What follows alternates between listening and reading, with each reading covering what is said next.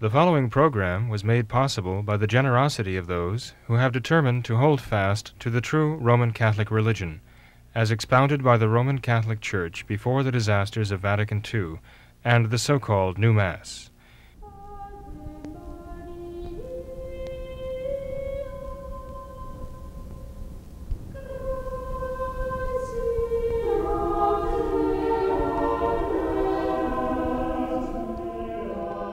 Hello and welcome to What Catholics Believe.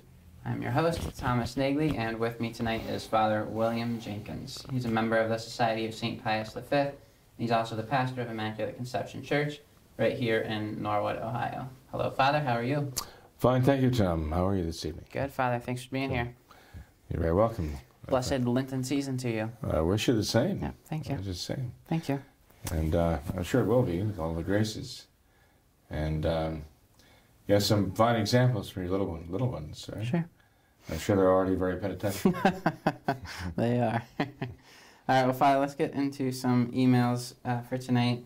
This first one I thought we could answer is from a viewer who commented on the sermon that you recently gave on Quinquagesima Sunday, when you mentioned the desire to have a society for the sick and invalid dedicated to the 40 Holy Martyrs of Sebaste. Would you please, Father Jenkins, do an edition of WCB telling the story of the 40 Holy Martyrs and why they would be excellent patrons for the sick and invalid? This would be an excellent program to share with the sick when visiting them. Perhaps a holy card with a prayer to the 40 Holy Martyrs could also be available. Well, that's a good idea. Actually, we should be able to find one, right? Yeah. But it's the sick and the invalids, actually. The sick and the invalids, those who are confined to bed, confined to quarters because of illness or injury, or some other debility. And the 40 Martyrs of Sebaste, right, S-E-B-A-S-T-E, were martyrs of Armenia. When Constantine decreed the liberty of the Church, or you might say the legality of Christianity, right, he actually ended effectively the persecution of the empire against the Christians in the West. It would revive for a brief time under Julian the Apostate in about the year 360, but essentially Christianity became legal only when the Emperor Constantine decreed in 313 the Edict of Milan bestowing legality upon the faith in Christ. But Constantine decided to divide the rule of the empire between himself and a man, Licinius. Licinius was the emperor of the East. You might call him actually a Caesar of the Emperor Constantine, but regardless, Licinius actually continued the persecution of Christians in the eastern part of the empire, which included Armenia, within which was the city of Sebaste. And there were some famous martyrs who gave their lives after Constantine legalized Christianity in the year 313. For example, St. Blaise. St. Blaise, whose feast day is on February 3rd, and of course we know him very well for the blessing of throats in honor of St. Blaise on February 3rd. St. Blaise was the bishop of Sebaste, okay? And the 40 martyrs also were martyred after the Christianity was made legal by Constantine in the West. These were 40 soldiers who were condemned to die, and they were condemned by being frozen to death. They were stripped and ordered to lay down on the surface of a frozen lake. They would spend the night there. By morning, they would all be dead except one, actually, the youngest of them all. In the course of the night, one of them weakened and he sought relief in a kind of tepid bath that had been set up as a temptation on the shore of the lake. He crawled over there and tried to climb in, and no sooner did he succeed than he expired. He died. But the soldiers, one of them, who was awake anyway, witnessing this event, saw 40 angels come down upon the lake, and they were carrying crowns, one for each of the martyrs. But of course, one of them had weakened and was not there to claim it. So he decided that he would claim that crown. There on the spot, he stripped off his armor and all the rest and went out onto that ice and lay down and joined the martyrs there, and he was the one who claimed that 40th crown that night. The youngest of them was still barely clinging to life, and I think his name was Melaton. He was only a teenager. He was about 16, 17 years old. And when the soldiers were loading up the corpses, the frozen corpses of the others, into a cart to cart it away, they were leaving Melaton there. They were leaving him, hoping that he would weaken. But the boy's mother actually went out on the ice and actually dragged him across the ice, and with all of her strength lifted him onto the cart with the rest, because she didn't want him to. She didn't want him to weaken. She wanted him to have the crown of martyrdom. They had great faith, you know. And Melaton did expire in that cart on the way for the cremation of their bodies. So these 40 martyrs were great witnesses of the faith. That's what the name martyr means. We're actually a witness to the truth of the faith of Christ. And the fact that they were stretched out on the ice and immobilized to freeze to death there and end their lives that way has always impressed me as a great sacrifice, certainly, but also something akin to those who are confined to bed because of great illness or injury, those who are immobilized, as it were, because of debility and left in their sufferings, that they could actually look to these 40 martyrs of Sebaste as great examples of courage and could call upon them as intercessors in heaven.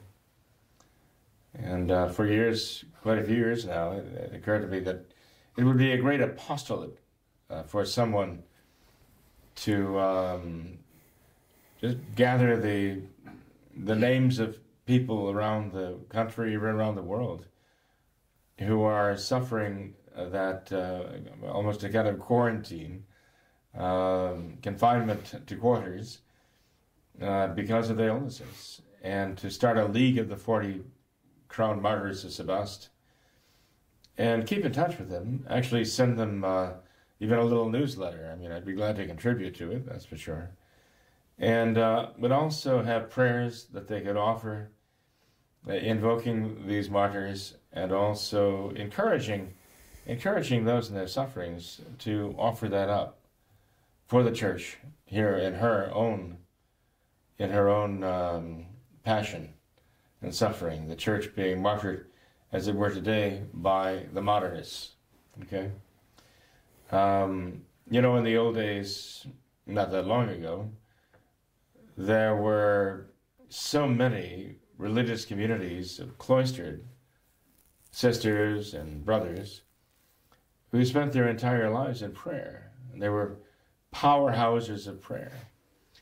It kind of reminds me of the human cell, where you have you have power generating elements in the cell which fuel the cell, as it were, which provide that power. And now we see so many of those fallen away and destroyed. The church needs that power, the power of that prayer. And she might have to turn to her laymen and those who are ill to beseech God for mercy for the church in the world today, and for the Catholic people at large. So I think this is a great source of, potentially a great source of grace. Whereas otherwise you might feel people are very much isolated and even tempted to despair because they receive so little comfort in their affliction. But maybe an apostolate that would bring them comfort in that affliction would also inspire them to offer everything to our Lord with a great generosity and become victim souls, for the glory of God here on earth today. So I think there's a tremendous harvest of graces to be gained by enlisting such people in this great cause. But it would take those who are able and free to devote themselves to it. Mm-hmm. So in any case, that was my thought. Sure. By the way, Licinius's continued persecution of the Christian faithful, of the Catholics in the East, was one of the prime factors to move Constantine to make war against him and to defeat him. And that defeat of Licinius then was the impetus for Constantine to determine that he would be the sole emperor and would not share the governing power of the empire. And so that's what prompted him, again, to move the capital of the empire from Rome to a city that he built basically out of essentially nothing, and named after himself, Constantinople, the city of Constantine, which is now Istanbul. Istanbul stands over the ancient city of Constantinople, and that set in motion a whole chain of events, right, which affect us even till this day. But in any case, Armenia itself, ironically, or maybe not so ironically, became the first professedly Christian nation in the world. The country that offered the lingering martyrdoms, after the Edict of Milan gave liberty and relief in the West, that area which continued to see the blood of martyrs shed afterwards, because of those sacrifices, no doubt, was the first through its king to officially embrace faith in Christ. And there's a lesson in that for us, that it must have seemed to the people there that this persecution would be interminable. And the fact that it continued even after Christianity was legalized by Constantine must have made the Catholics in the East feel as though they perhaps even suspect that they were abandoned. And yet, look what they were gaining by it. The first Christian state on the face of the earth. Sure. To this day, the Armenian Catholics are very, very strong. I spoke with one some years ago and asked him how it was that the Catholics of Armenia could hold on with such terrific and incessant persecution from the Muslims. And he said that after all of these centuries of persecution by the Muslims, the Catholics in Armenia were not intimidated by them at all, and they were ready for anything. They would not give an inch of their faith, right? They would not surrender any of their faith, despite any amount of persecution. So I find it truly admirable. Mm-hmm. So, but in any case, I'd like to see somehow the spiritual forces of our those in the world today who are kind of figuratively stretched out on the ice and spending the remaining days, months, years of their lives in that condition. I'd like to see someone gather the power that is there in prayer, in faith, hope, charity, sacrifice, and turn that to the benefit of others. The church throughout the world today, persecuted by the modernists, mm-hmm. it certainly is in need of those prayers. Mm-hmm. And Father, we receive a lot of emails from viewers who are asking for ways to help and they wish to assist the program in some way. So perhaps we could obtain some assistance from them in this. So if they have any ideas, definitely send us an email. But Father, perhaps another great patron. By the way, the feast day of the 40 Martyrs is March 10th. March 10th, wow. So it's just around the corner. The corner. And we just had the feast day of St. Blaise recently in February. Right. So, Father, another patron though for the sick and invalid perhaps would be St. Ignatius Loyola. We received an email from a viewer asking if you could do a show on the Jesuits, because he says the internet seems full of Protestants who were fed lies about Catholics. He says the Jesuits were not always bad, but are getting blamed as far back as St. Ignatius for all kinds of evil atrocities, including tyranny and the roots of globalism. So he says, Father, I'd like to know some details on the truth of the Jesuits. Well, the Jesuits were not bad. The way they were founded, they were very good, actually. The Company of Jesus, or the Society of Jesus, as you might call it, was founded by a man who himself had been an invalid, as you say. St. Ignatius Loyola was a Spaniard who was fighting for a worldly prince and was injured in battle. His leg was practically shattered by a cannon shot. Taken to a nearby monastery, he was they tried to set his leg, and they did, but poorly. They had to actually re-break his leg. Now remember, we're talking about times before there were any really effective anesthetics. So they really had to be very, they had to endure a lot of suffering. They had to be prepared for it. And St. Ignatius Loyola certainly knew the meaning of suffering. As he was lying in that bed trying to recover, his leg bone knit itself together. He had a limp for the rest of his life, though. Finally, when he was able to rise from that bed, though he was a changed man, while he was confined to quarters, he read spiritual books. He was reading books from the library of the monastery. And these books were very edifying, and St. Ignatius finally decided that rather than essentially waste his life fighting for a worldly prince, he would devote his life to the service of Christ the King, which is the only service that was worthy, he believed, to devote one's life to. So when he left that monastery on his own 2 feet, a little bit shaky, but he did, he went and made a retreat in Manresa, in a cave. He laid the foundation for the spiritual exercises of St. Ignatius, as they've come to be known, a 30-day retreat, which is designed to really reflect the transformation that came over the soul of St. Ignatius himself, and meant to enable us even now to go through that process of thought and reform led by grace that yielded a great champion of our Lord. St. Ignatius went on to the University of Paris, where he adopted the life of a scholar. He wanted to use learning now as the tool, not the sword, not cannons, but learning.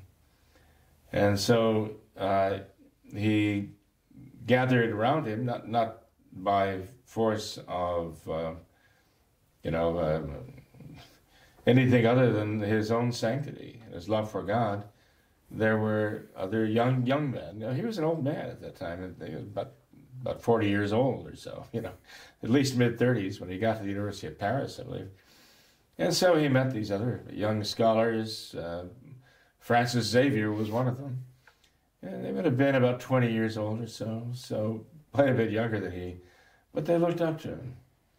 And he used that influence he had over them to inspire in them great devotion to God. And he formed the Company of Jesus around these, out of these young men, shall we say, or formed them into the Company of Jesus. Of course, this required the authorization of Rome, and he received that. But this was a great force for the church, for Christ. And they became the educators, pretty much the educators of Christendom. Even after the Lutheran, well, we're talking about the time of the Lutheran era here. They combated the errors of Luther.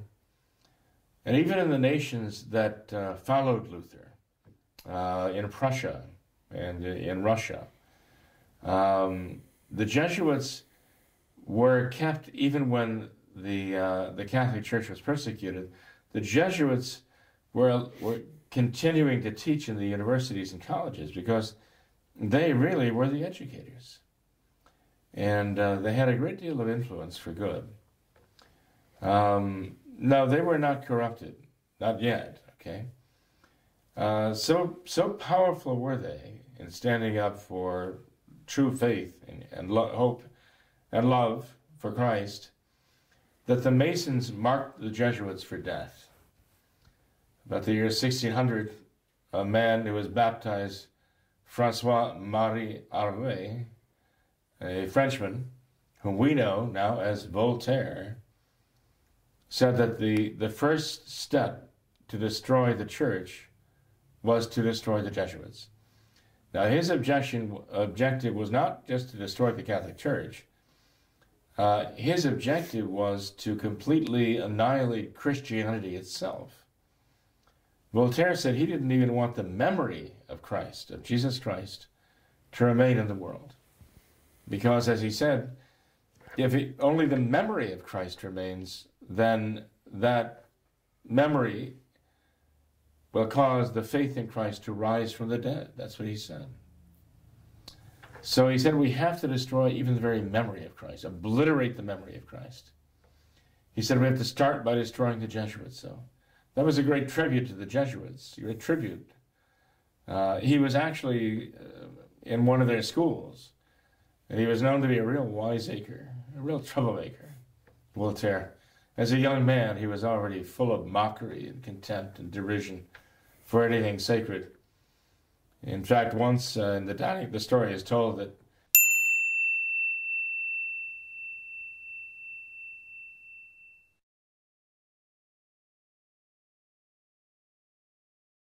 they were there in the dining room, and he is a young student, was very amused with the rest of them when a donkey ran into the dining room, chased by a brother, a Jesuit brother.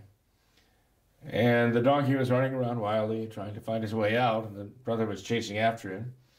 Finally, the donkey found a way out and hastily departed with the brother madly on the trail after him. And Voltaire shouted out, "He came unto his own, and his own received him not," which is, of course, from the beginning of St. John's Gospel. We recognize part of the last Gospel of Mass, referring to our Lord, and basically referring to the donkey as playing the part of our Lord there. So the man was really just seething with mockery and contempt. That's how he made his living. That's how he made a name for himself. And he eventually died under very sad circumstances, crying out for a priest, actually. But his fellow Masons, his fellow, I should say, revolutionaries, his fellow encyclopedists would not allow a priest to go to him. They barred the way. And so they say that Voltaire actually died clawing at the walls, crying out for a priest to come. The fact that he said, though, that if the memory of Christ were allowed to remain, that the faith in Christ would rise from the dead, that showed he had some faith. It takes faith to realize that. Attribute the power of resurrection to the faith. But in any case, the Jesuits were quite good. They stood for the faith. They gave many martyrs for Christ. Sent many missionaries for Christ all over the world. Right? The North American martyrs, Saint Jean de Brebeuf, Saint Isaac Jogues, right? And so on, who died on our shores in the 1600s here, tortured unspeakably, but patiently. They suffered patiently for Christ. Gave a marvelous example. And St. Francis Xavier himself, of course, in his trips to India, and finally seeking to get onto the shores of Japan, right, to spread the gospel. But the Jesuits were suppressed.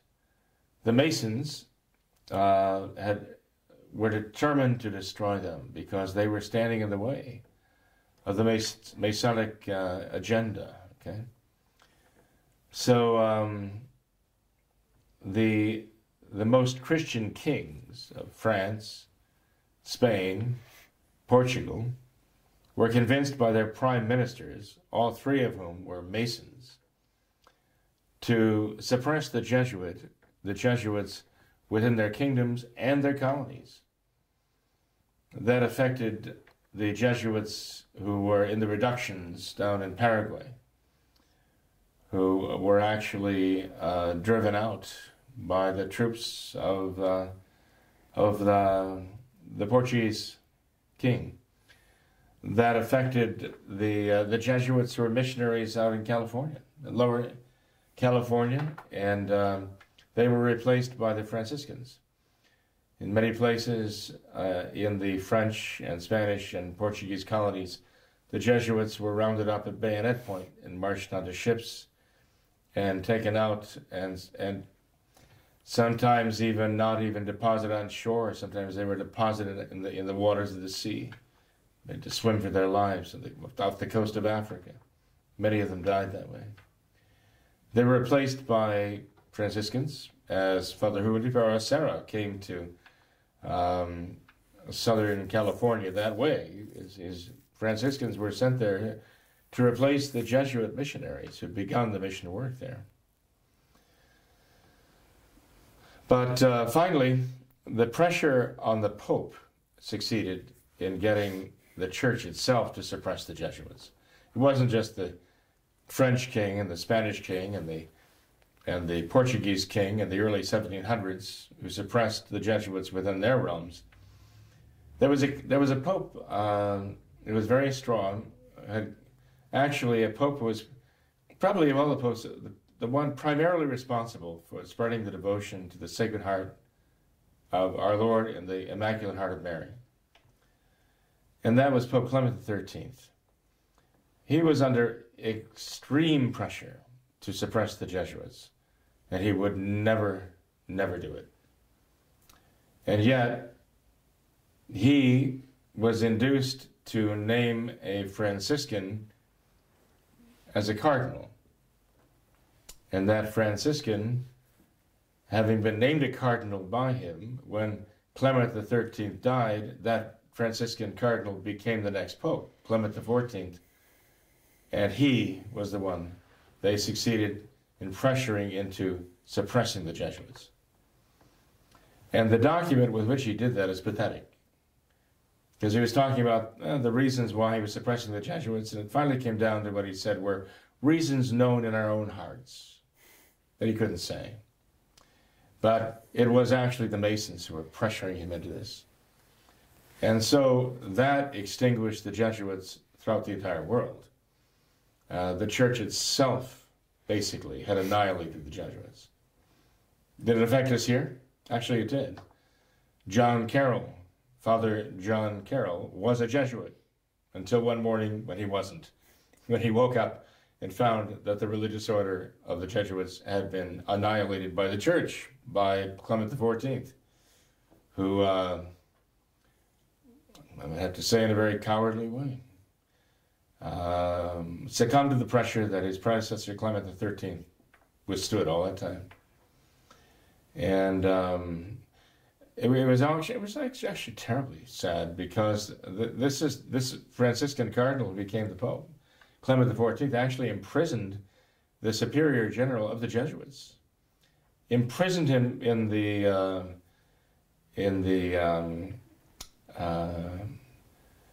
Castle Sant'Angelo in Rome, the fortress there, and kept him as a prisoner until he died. He didn't deserve that. He did nothing to warrant that. But again, this was a satanic hatred which was directed against the Jesuits through the Masons, right? Well, the Masons actually triumphed temporarily, okay? They managed to drive the Jesuits out of the missionary work throughout the colonies. But about a generation later, about 40 years later, the Jesuits were restored. But Tom, when the Jesuits were restored, it's as though they were never the same.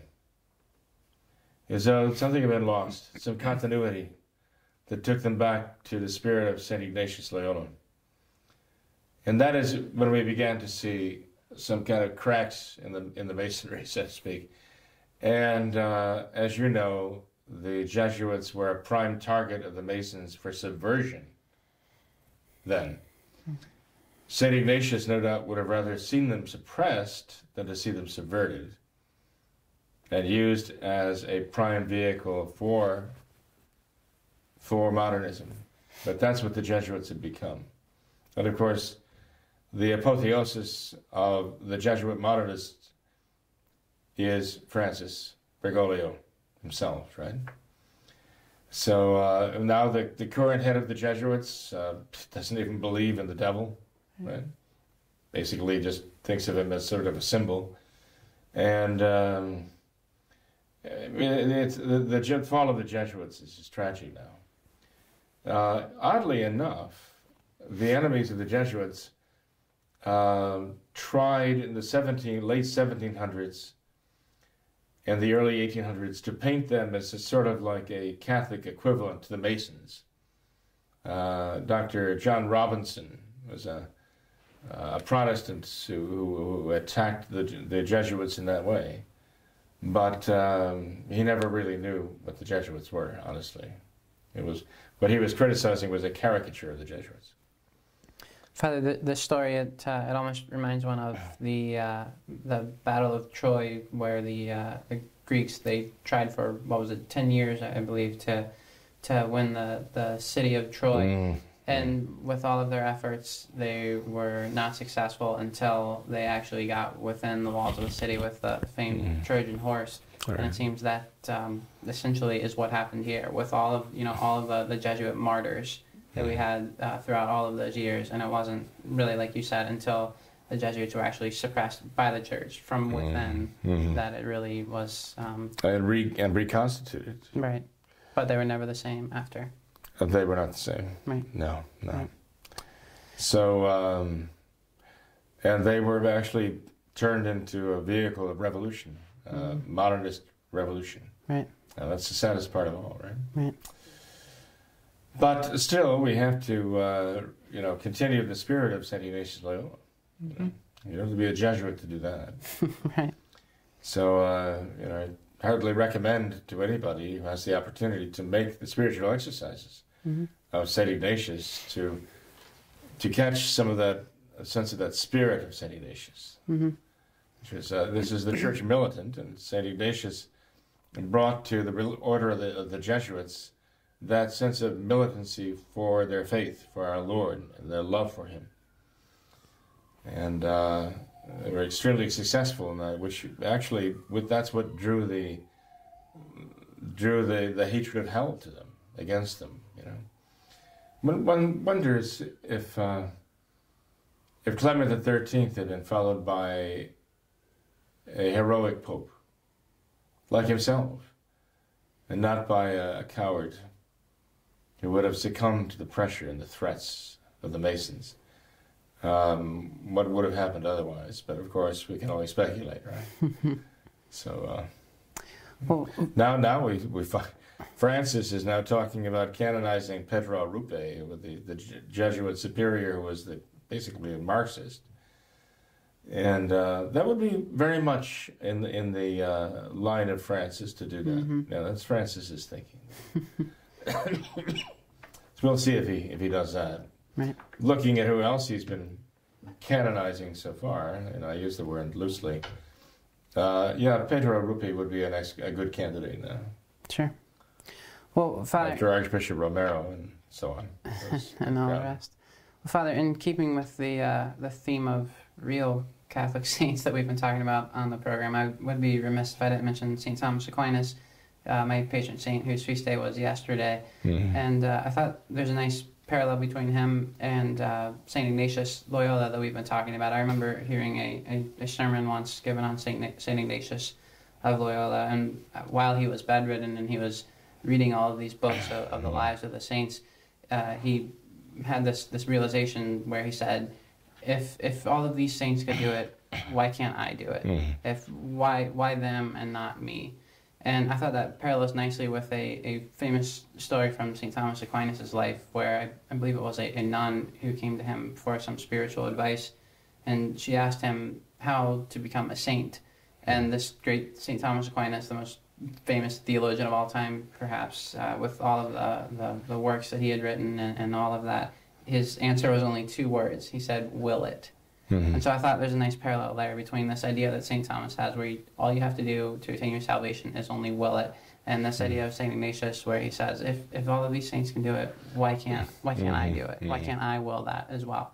So, Father, is there a lesson there that we can learn today from these 2 saints? Oh, sure. I think you just said what it is.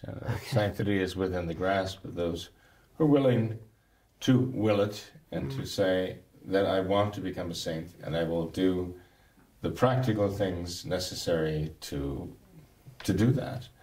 The formula for sanctity is not rocket science. I mean, our Lord has told us. He's given us the Beatitudes. He's given us the 2 great commandments, right? And he's told us the way. A rich young man came to our Lord one day and said, "Lord, what must I do to have everlasting life?" Right?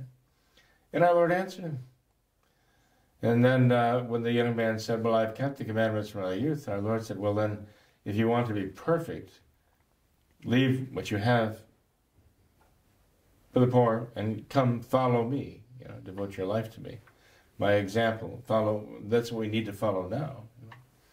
And so again, our Lord himself has not only provided the formula, as it were, he's provided the example, the living example of the life of the formula. So it can be done. That's why you find saints of not only great thinkers like St. Thomas Aquinas, but also the most humble rustic too. Sure. You find saints in the children, the little children. And it all begins with the decision to want it, to love God with your whole heart, mind, soul, and strength, and to work for that, and to cooperate with the grace of God, to ask God for the grace and then cooperate with Him going forward. St. Thomas Aquinas taught at the University of Paris, the fledgling University of Paris, and it was there that Ignatius repaired after his conversion. 300 years later, Ignatius was a student at the University of Paris, studying theology and philosophy, where St. Thomas Aquinas had taught. So certainly he would have been inspired by the example of that great Jesuit, that great Dominican. Right. So there were kindred spirits, no doubt. Father, one other point with St. Thomas Aquinas, he was very well known for his devotion to the Blessed Sacrament. He wrote much on the Blessed Sacrament. He even composed many hymns to the Blessed Sacrament. We just 7 hymns. Just minutes ago finished the benediction over in church, singing the hymns, O Salutaris and Tantum Ergo, which I believe both were composed. Those are just fragments of the longer hymns. Sure. Composed by St. Thomas. But Father, what did St. Thomas Aquinas see in the Blessed Sacrament, and why did he consider that so important? He saw what the Church sees, that the very author of life and the author of grace himself is present there, right? It is called the Blessed Sacrament, or the Most Blessed Sacrament, because it not only is a vehicle of grace, there you have the very source of grace himself there, right? You have you don't only have the effects of the redemption, you have the Redeemer himself personally present there. Body and blood, soul, and his divine person. It's it's our Lord Jesus Christ, conceived of the Virgin Mary, right? Crucified, died, buried, risen, glorified. He is there. He is there. And St. Thomas Aquinas saw that through the eyes of faith. And it was the great devotion of his life, because he believed wholeheartedly in our Lord's promise that he would be present there. Sure. So St. Thomas Aquinas, through faith, could see what the angels actually see. Right. Before heaven. Mm-hmm. So that was his great desire. That was his great longing. Sure. You can learn a great deal from him. Mm. He wrote about the Blessed Sacrament very powerfully.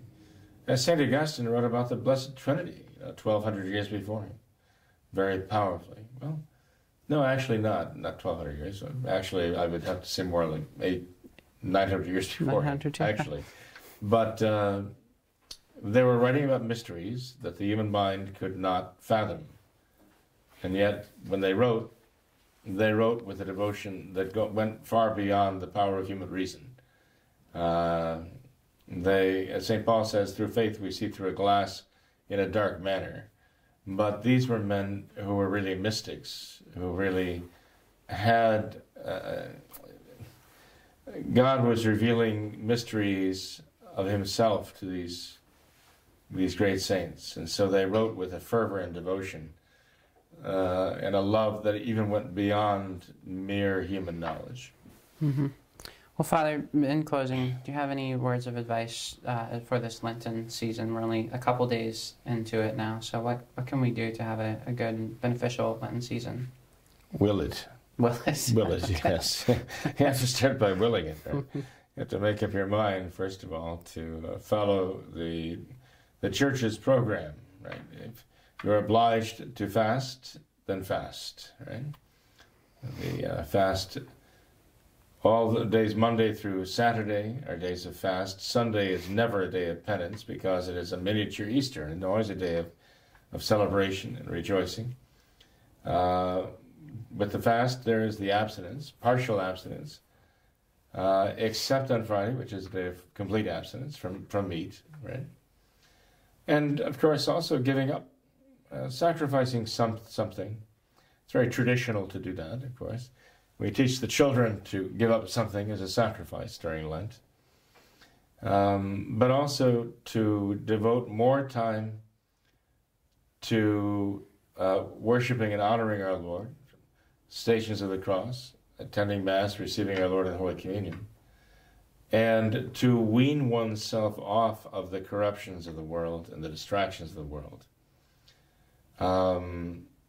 Nowadays people are addicted to the screens. And that would be a very good start right there, to basically push that away, throw a towel over it, whatever you have to do, unplug the thing. To not use it as any means of entertainment. That would be a great sacrifice for someone today. Mm-hmm. And to declare their independence from this medium. So that would be a good start for someone who wanted to offer something up to our Lord. Others, traditionally, would give up candy or desserts, or I knew somebody would give up Brussels sprouts once. Oh, that's a good one. That probably wasn't much of a sacrifice, though. But anyway, but it is meant to be a sacrifice that you feel. Mm-hmm. So that it's, you can't offer something up as a sacrifice and it's something you would never even think about for the rest of Lent. It has to be a conscious, deliberate offering of something that appeals to you. Right. But it's also very important is to adopt a program of spiritual reading during Lent that kind of coincides with the spirit of Lent, to focus on our Lord's passion and death, and which is really focusing on the great love that he had that moved him to carry that cross to Calvary, die on it for us. So it's a very thoughtful time. It's meant to be a time when we follow Christ more closely. Mm. Gospel tells us that when our Lord was taken from Gethsemane, Peter followed at a distance, right? And then later denied our Lord. But we are meant to follow our Lord as John the Apostle did, much closer. And Lent is the time for us to do that. Sure. Well, Father, thanks for being here tonight. I appreciate your time. Oh, I'm very welcome, Tom. Thank you. No problem. Blessed Lent to one and all. Thank you, Father. Thanks to all of our viewers as well for watching this episode of What Catholics Believe. Until next time, we ask that you all remember the words of Our Lady at Fatima, to consecrate yourselves and your families to the Immaculate Heart of Mary, and to pray and do penance. Thank you, and God bless you.